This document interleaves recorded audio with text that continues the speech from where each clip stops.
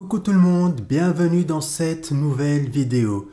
J'espère que vous allez bien, moi ça va très bien. Alors pour cette nouvelle histoire, je vais vous raconter une story time sorcellerie. Mais juste avant de commencer cette nouvelle histoire, n'oubliez pas de vous abonner à ma chaîne, de liker cette vidéo et de partager cette vidéo au maximum afin que l'algorithme de YouTube donne beaucoup plus de visibilité à ma chaîne. Je vous en remercie. Donc, sans plus attendre, le début de l'histoire. La personne qui nous raconte cette histoire s'appelle Kenza. Depuis toute petite, Kenza a toujours été une très belle fille, mashallah.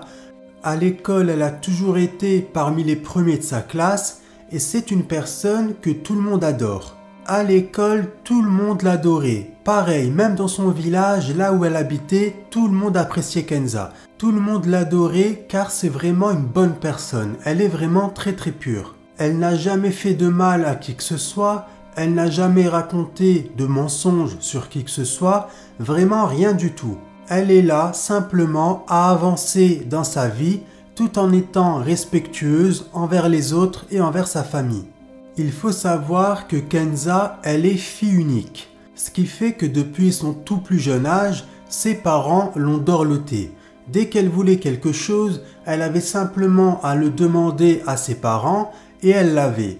Dès qu'elle était un petit peu malade, ses parents s'inquiétaient énormément, ils l'emmenaient directement aux urgences, ils étaient là pour lui donner tout l'amour possible, ils étaient là à la protéger, à veiller sur elle.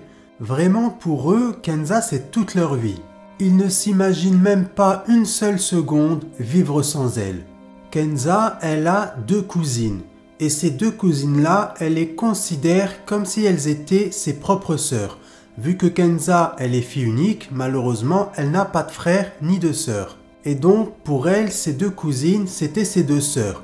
Et quand elles étaient petites, elles s'habillaient toutes les trois de la même façon. Elles achetaient exactement les mêmes vêtements. Et dès qu'elles le pouvaient, elles étaient toutes les trois ensemble à jouer, à rigoler et à passer des bons moments ensemble. Des années plus tard, Kenza est enfin devenue une adulte. Elle a terminé ses études avec brio et elle a un excellent travail. Quant aux deux cousines de Kenza, elles ont terminé elles aussi leurs études, mais malheureusement pour elles, elles n'ont pas trouvé de travail. De toutes les trois, on va dire que c'est Kenza qui a réussi. Un jour, il y a un homme qui est venu demander Kenza en mariage. Et cet homme, ce n'est pas n'importe qui, c'est son cousin, le frère des deux cousines de Kenza.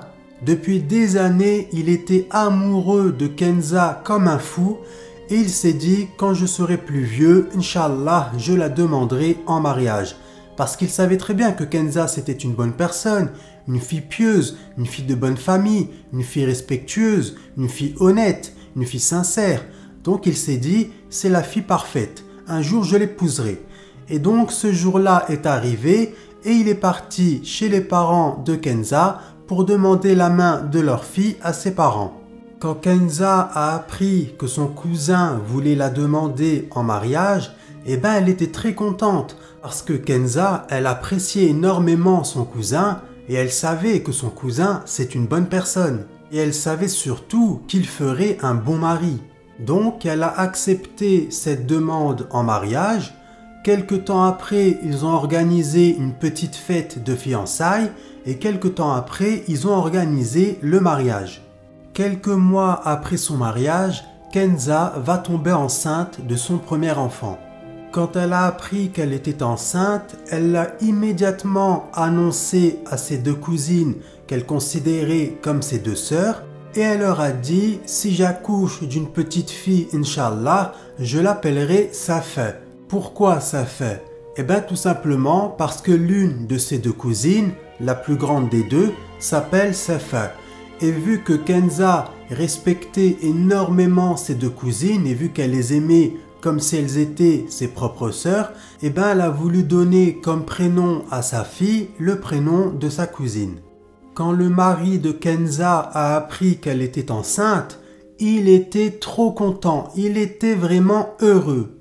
Il s'est dit, ça y est, avec la femme que j'aime de tout mon cœur, je vais fonder une famille, je vais avoir ma petite famille à moi. Et à ce moment-là, il était le plus heureux des hommes. En plus, avec Kenza, dans son couple avec Kenza, tout se passait très très bien. Elle l'aimait comme une folle et lui, il l'aimait comme un fou. C'était vraiment le couple idéal. Et là maintenant, ils allaient avoir un enfant pour combler tout ça. Donc pour eux, c'était vraiment le bonheur parfait. 9 mois plus tard, Kenza va donner naissance à sa petite fille, Safeh. Quelques mois après avoir donné naissance à sa fille, Kenza va demander à son mari s'il était possible de partir en voyage quelque temps, le temps de bien pouvoir se reposer et de profiter tous les trois ensemble. Son mari, bien évidemment, il a immédiatement accepté.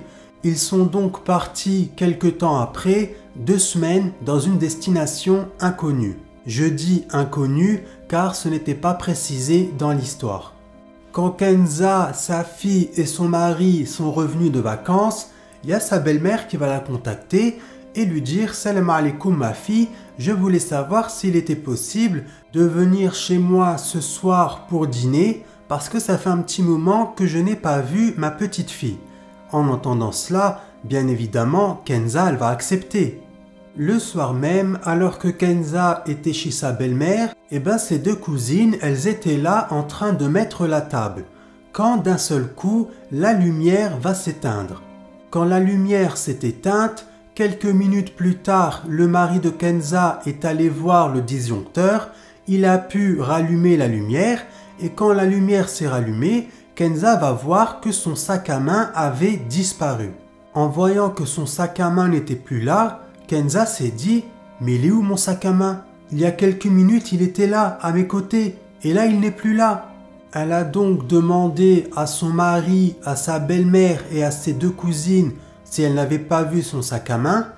Tout le monde s'est mis à chercher le sac à main de Kenza jusqu'au moment où il y a l'une des 2 cousines de Kenza qui va lui dire « Ça y est, je l'ai trouvé, il est là ton sac à main, il était à côté de la porte d'entrée. » En voyant que son sac à main était de l'autre côté de la pièce, Kenza va dire à sa cousine « Mais c'est pas possible, mon sac à main, il y a quelques minutes, il était à côté de moi. Et comment que ça se fait que maintenant, tu l'as retrouvé à côté de la porte d'entrée? C'est pas possible, c'est pas logique. » Et là, sa cousine, elle va lui dire « Mais si, ma cousine, ton sac, il était là depuis tout à l'heure, c'est toi qui as mal vu, c'est toi qui as pas fait attention, etc., etc. » Par la suite, ils ont tous dîné, ils ont passé un excellent moment, ils ont bien rigolé, bien mangé, et ensuite, Kenza, sa fille et son mari sont rentrés chez eux. Le lendemain matin, vers 7 h du matin, il y a quelqu'un qui va venir toquer à leur porte. Le mari de Kenza va descendre et il va dire à sa femme « Mais c'est qui est venu toquer chez nous à cette heure-ci? Il n'est que 7 h du matin, c'est qui ?» Il est donc descendu, il a ouvert la porte d'entrée et là, il y avait ses 2 sœurs, Aiba et Safeh. En les voyant, il leur a dit « Mais qu'est-ce que vous faites là? Il n'est que 7 h du matin. En plus, on s'est vu hier soir. Qu'est-ce que vous nous voulez? Qu'est-ce que vous faites là ?»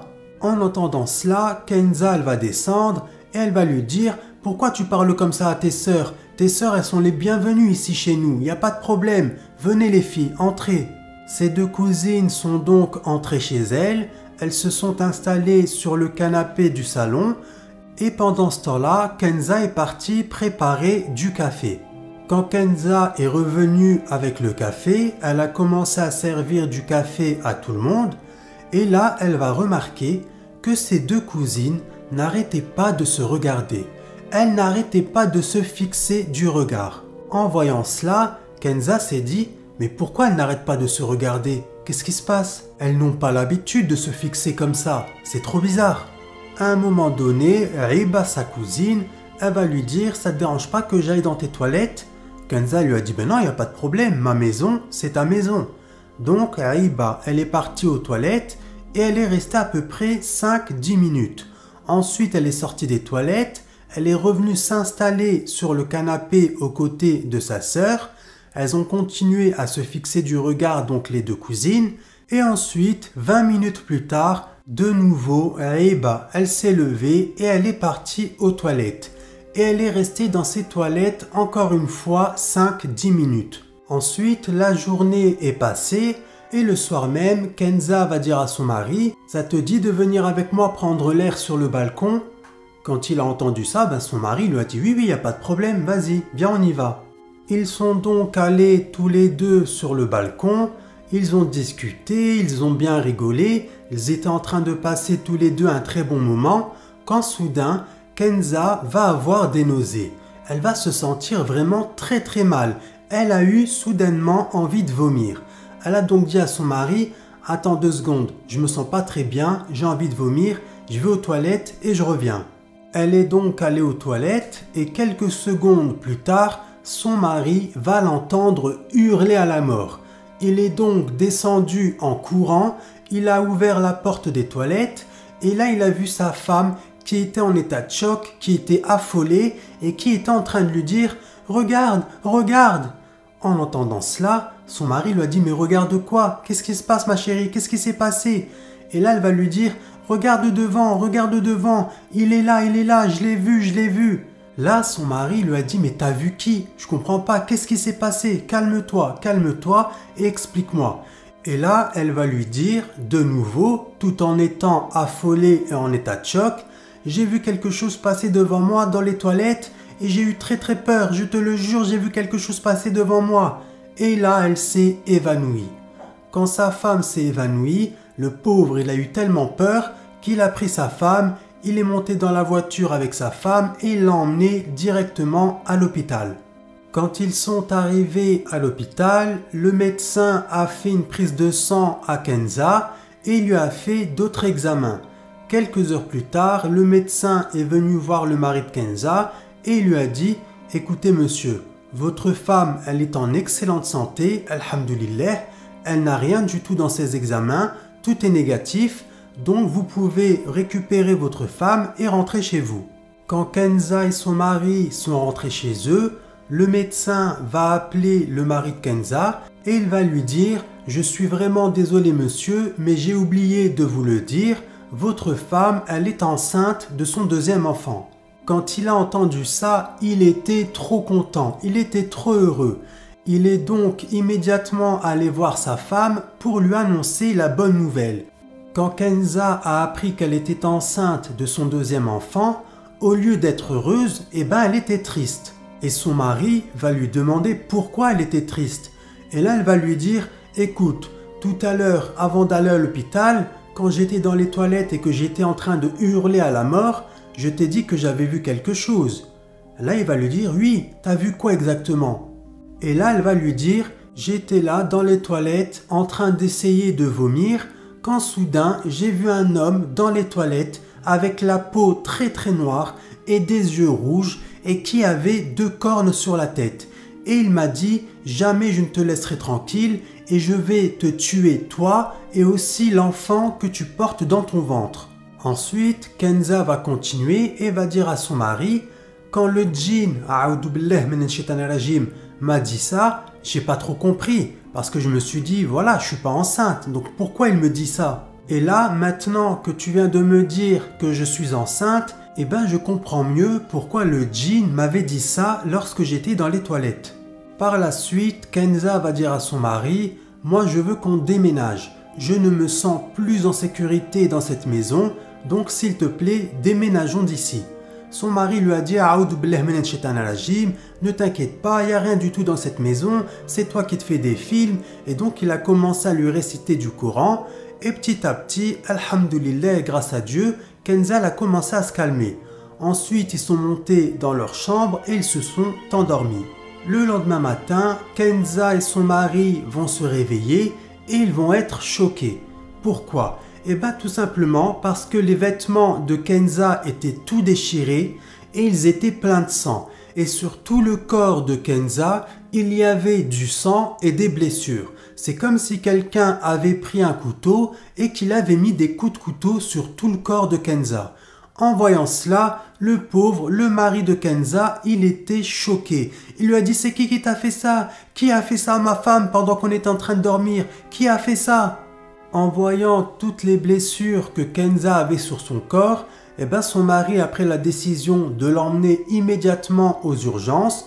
Quand ils sont arrivés, les médecins ont donc immédiatement pris Kenza et ils ont commencé à la soigner. Par la suite, le médecin va dire au mari de Kenza: alors, vu que votre femme, elle a énormément de blessures sur tout son corps, nous devons la garder ici à l'hôpital pendant quelques jours.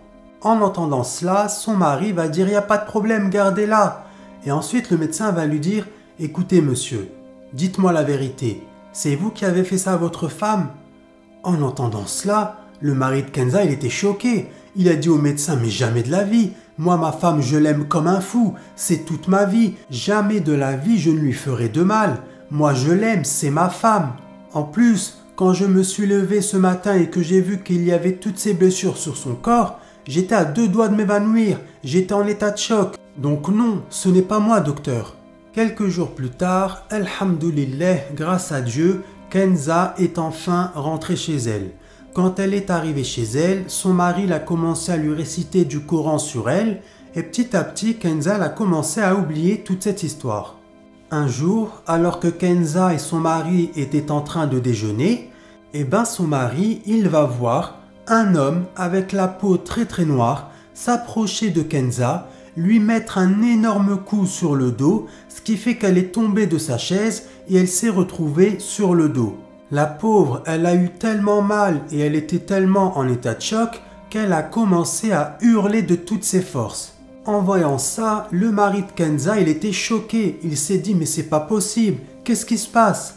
Il a donc récupéré sa femme qui était sur le sol en train de pleurer et de hurler. Il a commencé à lui réciter du Coran, mais sa femme, elle était tellement pas bien qu'elle était en train de pleurer, de hurler, mais surtout elle était en état de choc. Elle était en train de s'affoler. Elle lui disait: mon dos, j'ai mal au dos, mon dos il s'est cassé, j'ai trop mal. Lui, le pauvre, il était là en train d'essayer de la calmer, de la rassurer, il était là en train de lui réciter du Coran, mais Kenza, elle était tellement dans un état second qu'elle n'arrivait pas à se calmer. Quelques minutes plus tard, le mari de Kenza a contacté sa belle-mère et il lui a dit: Salam alaikum, je voulais savoir s'il était possible que vous veniez passer quelques jours ici chez nous aux côtés de votre fille, parce qu'en ce moment votre fille ça ne va pas très bien et vu que je travaille, je ne peux pas laisser Kenza toute seule. Donc s'il vous plaît, est-ce qu'il est possible pour vous de venir passer une semaine chez nous à la maison? Quand la mère de Kenza a entendu ça, elle a immédiatement accepté. Elle lui a dit: ne t'inquiète pas, j'arrive tout de suite. Le soir même, alors que tout le monde était en train de dormir, la mère de Kenza s'est levée pour aller aux toilettes et en ouvrant la porte des toilettes, quand elle a allumé la lumière, elle va tomber nez à nez avec sa fille. Sa fille, elle était là, debout dans les toilettes, en train de fixer sa mère. Sa mère, elle a essayé de lui parler, mais Kenza ne lui répondait pas. Elle était là, debout, simplement à fixer sa mère. Et elle était là en train de fixer sa mère avec un regard, mais un regard sombre et un regard noir. Au bout d'un moment, en voyant que sa fille ne lui adressait pas la parole, sa mère va la prendre par le bras et c'est là que Kenza est tombée sur le sol et qu'elle s'est évanouie. Sa mère, elle a donc commencé à hurler de toutes ses forces et elle a appelé son beau-fils. « Ya Mohamed, viens m'aider Mohamed. Viens m'aider, ta femme elle s'est évanouie, viens m'aider. » Mohamed, le mari de Kenza, il est donc descendu en courant, il a récupéré sa femme, il lui a dit: mais qu'est-ce qui s'est passé? Et là sa belle-mère lui a expliqué toute la situation et elle lui a dit: si je n'étais pas venue pour aller aux toilettes là il y a quelques minutes, Kenza elle serait restée debout dans les toilettes dans cet état-là durant toute la nuit. Heureusement que je suis descendue pour aller aux toilettes, autrement personne ne l'aurait vue. Ensuite, Mohamed il a récupéré sa femme, il l'a portée et il l'a mise dans leur lit. Par la suite, sa belle-mère elle lui a dit: prends un petit peu d'eau et mets-lui de l'eau sur le visage. Mohamed, bien évidemment, c'est ce qu'il a fait et quelques minutes plus tard, alhamdoulilah, grâce à Dieu, Kenza elle est revenue à elle-même. Mais quand elle est revenue à elle-même, elle les a vus et elle leur a dit: mais qu'est-ce qui se passe? Qu'est-ce que vous faites là, debout devant moi, affolé? Qu'est-ce qui s'est passé? En entendant cela, sa mère elle va lui dire: mais c'est à nous de te dire ça. Qu'est-ce que tu faisais debout toute seule comme ça dans les toilettes, en train de fixer la porte? Tu nous as fait peur. Et là, quand elle a entendu ça, Kenza va leur dire: ben non, pas du tout. Je n'étais pas dans les toilettes, j'étais là en train de dormir et là je viens de me réveiller parce que j'ai entendu du bruit et je me suis réveillé et je vous ai vu là affolés tous les deux devant moi. Ensuite, Mohamed il a dit à sa belle-mère, écoutez, là ça ne va pas du tout. Donc il lui a expliqué tout ce qui s'était passé déjà depuis des jours et des jours avec Kenza et il lui a dit peut-être qu'il faudrait que je l'emmène voir un imam.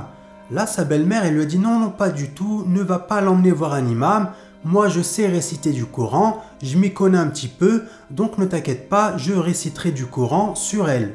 Par la suite, la mère de Kenza qui devait rester de base une semaine est restée 3 semaines et pendant ces 3 semaines-là, tous les jours, elle récitait Surat al-Baqarah sur sa fille. Petit à petit, alhamdulillah, grâce à Dieu, Kenza a commencé à se sentir de mieux en mieux et elle a arrêté de voir et de vivre surtout des phénomènes paranormaux. Mais le problème, c'est qu'elle va commencer à détester son mari. Elle va commencer à ressentir une haine envers lui qu'elle n'avait jamais ressentie auparavant. Elle a commencé à détester son mari.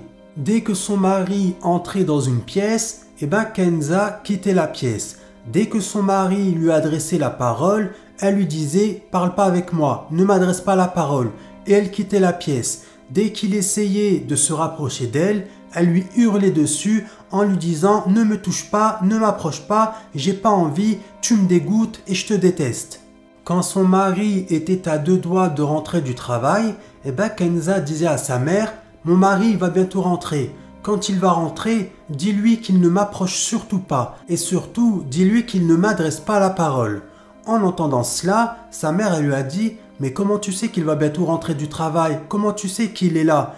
Et là, Kenza elle va lui dire « C'est comme ça, je le sens. Là, il est devant la porte et tu vas voir, il va mettre dans quelques secondes la clé dans la serrure. » Et quelques secondes plus tard, comme prévu, Mohamed a mis la clé dans la serrure de la porte d'entrée.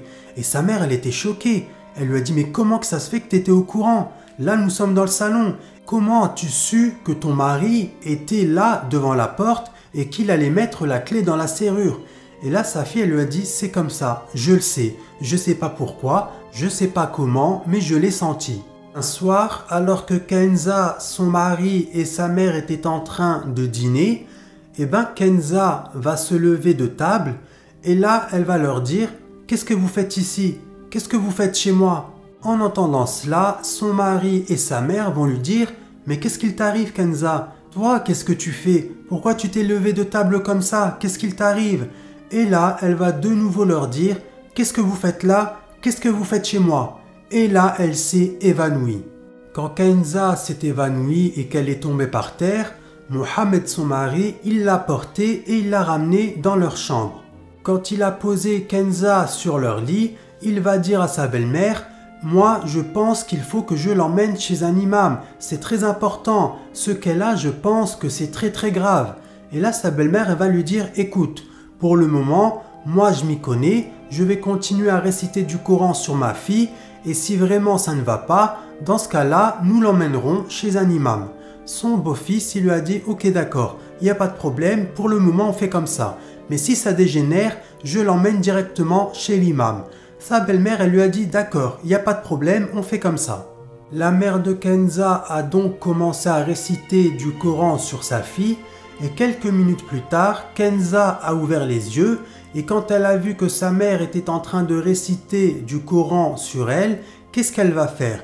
Elle va prendre la lampe de chevet, puis elle va mettre un énorme coup avec cette lampe de chevet-là sur sa mère.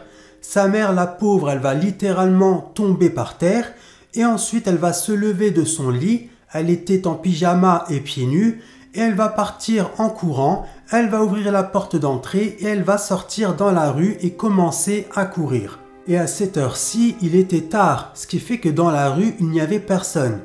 Et là, la mère de Kenza, elle va dire à Mohamed « Mohamed, rattrape-la s'il te plaît, rattrape-la, j'ai peur qu'il arrive quoi que ce soit à ma fille, je t'en supplie Mohamed, rattrape-la » Mohamed, il est donc sorti en courant, il a commencé à chercher sa femme dans toute la rue et il ne l'a pas trouvée. Il a donc fait pratiquement le tour de la ville jusqu'au moment où, alhamdulillah, grâce à Dieu, il va retrouver Kenza qui était là assise sur un trottoir un peu plus loin. Quand il s'est approché d'elle, elle semblait être dans un état second. C'est comme si ce n'était pas Kenza, c'est comme si c'était une autre personne. En la voyant dans cet état-là, Mohammed va commencer à la rassurer petit à petit. Ensuite, il s'est approché d'elle, il l'a portée et quand il l'a portée, Kenza s'est évanouie. Par la suite, il est rentré chez lui, il a mis Kenza sur leur lit et il a commencé à lui mettre un petit peu d'eau sur le visage et il a commencé à lui réciter du Coran.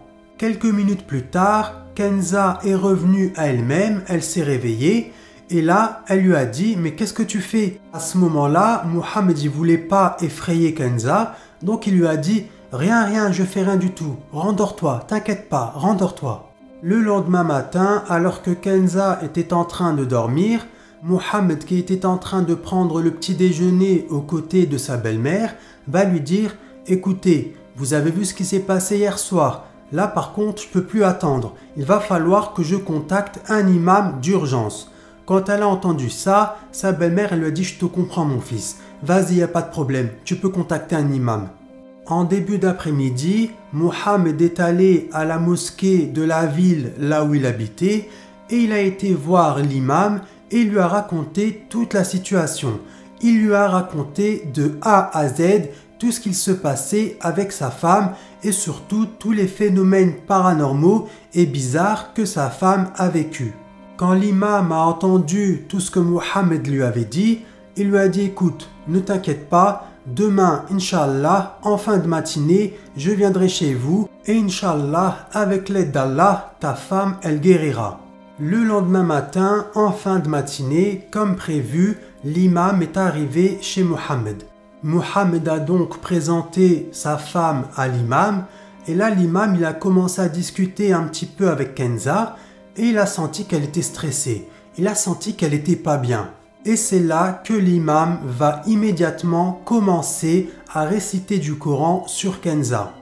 Quelques minutes plus tard, Kenza elle va commencer à devenir de plus en plus rouge, ses yeux vont devenir extrêmement noirs, ils vont se révulser et elle va commencer à trembler. Mais elle va trembler extrêmement fort, si bien qu'il fallait que son mari, Mohammed, la tienne. Elle tremblait tellement fort que pendant que Mohammed était en train d'essayer de la tenir, lui aussi il tremblait. Ensuite, elle a commencé à hurler de toutes ses forces, mais elle était en train de hurler avec la voix d'un homme. C'était une voix très grave. Par la suite, Kenza, elle a réussi à mettre un coup à l'imam, un coup très fort, ce qui fait que l'imam il est tombé de sa chaise. Et l'imam dira plus tard que le coup que Kenza lui avait mis, c'était pas possible que c'était le coup d'une femme. Elle avait la force à ce moment-là d'un homme très puissant. Quand l'imam est tombé sur le sol, Kenza elle a commencé à rire comme une folle. Elle était en train de le regarder en mode « Ha ha ha, c'est bien fait pour toi, ça t'apprendra ». Elle était clairement en train de se foutre de lui. Ensuite, l'imam il a continué à réciter pendant des heures et des heures. Et par la suite, l'imam il est parti voir Mohammed et sa belle-mère et leur a dit « Écoutez, là ce que Kenza elle a, c'est très puissant. Moi tout seul, je ne peux pas l'aider. Il va falloir que je revienne, mais cette fois-ci accompagné de 11 imams. » Quand Mohammed et sa belle-mère ont entendu cela, ils étaient choqués. Mohammed il a dit à l'imam « Elle a quand même pas besoin de 11 imams. » Là l'imam il lui a dit « Écoute mon fils, là ce qu'elle a c'est vraiment très grave. Donc fais-moi confiance, faites-moi confiance. Si je vous dis que Kenza elle a besoin de l'aide de 11 autres imams, c'est qu'elle a besoin de l'aide de 11 imams. » Ensuite, il va leur dire « Le djinn qui est en elle, il est trop puissant. C'est vraiment un djinn qui est d'une puissance que je n'ai jamais vue de toute ma vie. » Quelques jours plus tard, l'imam accompagné de 11 autres imams sont arrivés chez Kenza et Mohammed. Quand Kenza a vu tous ces hommes-là, tous ces imams, elle a commencé à avoir très peur. Elle leur a dit « Mais qu'est-ce que vous faites là? Qu'est-ce que vous faites chez moi? Sortez de chez moi, je ne veux pas vous voir. » En entendant cela, l'imam va lui dire « Écoute ma fille, ne t'inquiète pas, nous sommes là simplement pour te guérir du mauvais œil. » Il a préféré lui dire qu'elle avait le mauvais œil. Bien évidemment, c'était un mensonge, car il n'a pas voulu l'effrayer. Et quand Kenza a entendu que les imams étaient là pour la guérir du mauvais œil et pas pour la guérir d'autre chose, ça l'a un petit peu rassurée.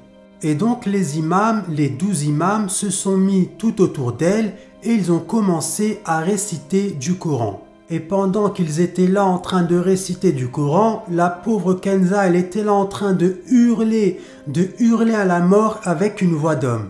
Et les 12 imams, ils étaient là en train de réciter pendant des heures et des heures, mais le djinn, il était vraiment puissant. Ce qui fait que les 12 imams ont dû revenir le lendemain, plus le surlendemain, etc., etc. Ils ont dû au total venir tous les jours chez Kenza pour lui faire des ruqyas intensives pendant plus de 10 jours. Au bout de ces 10 jours-là de ruqyas intensives, la pauvre Kenza n'a malheureusement pas guéri. Son comportement est resté le même. Elle était toujours possédée par ce fameux djinn. A'oudou billahi minash shaitanir rajim. Ils ont eu beau réciter du Coran pendant de longues heures, pendant plus de 10 jours, mais le djinn, il ne voulait pas lâcher l'affaire. Il ne voulait pas quitter le corps de Kenza. Un jour, il y a l'imam, celui que Mohammed avait été voir en tout premier, qui va lui dire « Écoute Mohammed, là ce que ta femme elle a, c'est trop puissant. Mais ne t'inquiète pas, je connais un imam qui a une excellente réputation et qui pourrait, je le pense, combattre ce djinn une bonne fois pour toutes. » En entendant cela, Mohammed il était content et rassuré et il a dit à l'imam « Merci beaucoup, c'est vraiment très gentil. Je serais vraiment très content si cet imam pouvait venir afin de guérir, Inch'Allah, ma femme. » Par la suite, les 12 imams ont continué pendant quelques jours encore de réciter du Coran sur la pauvre Kenza, jusqu'au moment où les 12 imams vont prendre la décision d'arrêter de réciter du Coran sur Kenza vu qu'elle était enceinte. Ils se sont dit ça peut être dangereux pour elle et pour son bébé, donc nous allons attendre qu'elle accouche de son enfant et par la suite nous reviendrons pour réciter du Coran sur elle. Quelques mois plus tard, Kenza a accouché de son enfant et quelques temps après, le premier imam est arrivé avec l'autre imam, celui qui était censé guérir une bonne fois pour toutes Kenza. Et ils n'ont pas perdu de temps, ils ont commencé immédiatement à réciter du Coran sur Kenza.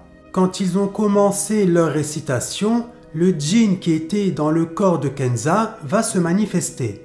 Quand le djinn s'est manifesté, l'imam va lui dire « Qu'est-ce que tu fais dans son corps? Laisse-la tranquille. La pauvre, c'est une mère de famille. Elle a 2 enfants. C'est une épouse. Elle n'a rien fait du tout. Elle ne t'a rien fait. Laisse-la tranquille. Quitte son corps. Pourquoi tu es dans son corps? Qui t'a envoyé ?»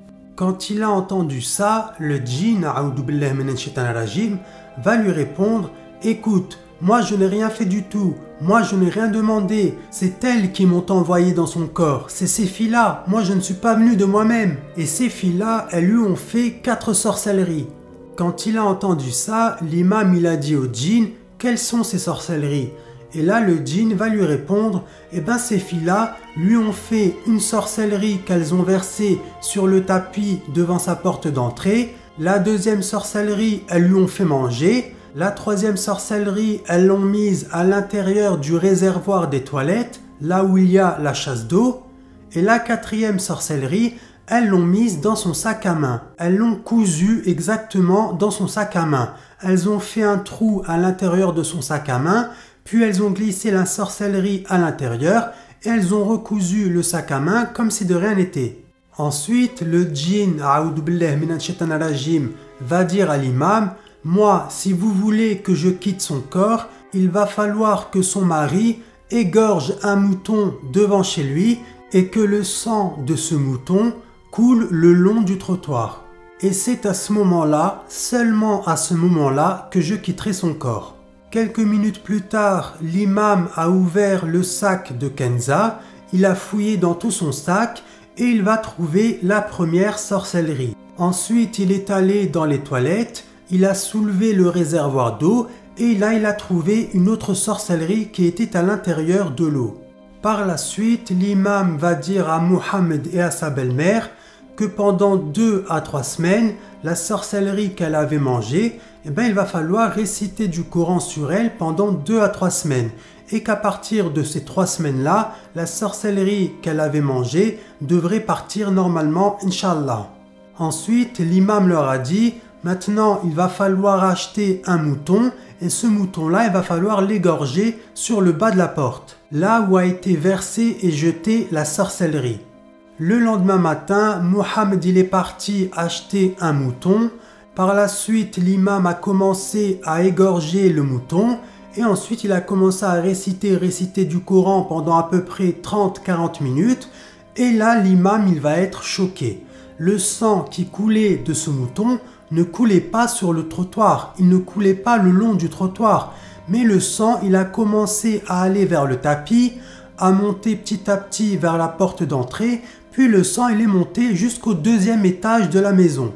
En voyant ça, ils étaient tous choqués.